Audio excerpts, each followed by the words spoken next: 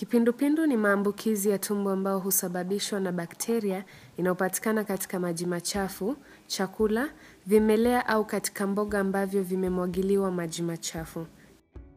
Kama hauna namna ya kupata maji safi, ni muhimu kutibu maji ili kuzuia maambukizi. Kama hauna namna ya kupata maji safi na maji hayo ni machafu, utahitajika kuyachunga. Tumia kitambaa kilicho safi kama kichungi kuchunga maji. Wacha maji yatulie kwenye chombo ili uchafu wote ubakie kwenye ukingo wa chombo.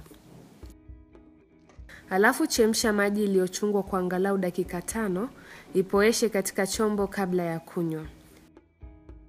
Kama huwezi chemsha maji iliyochungwa, njia rahisi na nafuu ni kuongeza matone 6 ya bleach au klorini kwa kila lita 4 za maji, changanya kwa nguvu na kisha wacha itulie kwa dakika 30 ndani ya chombo safi kabla ya kutumia. Unaweza pia tumia vidonge vya Aquatab.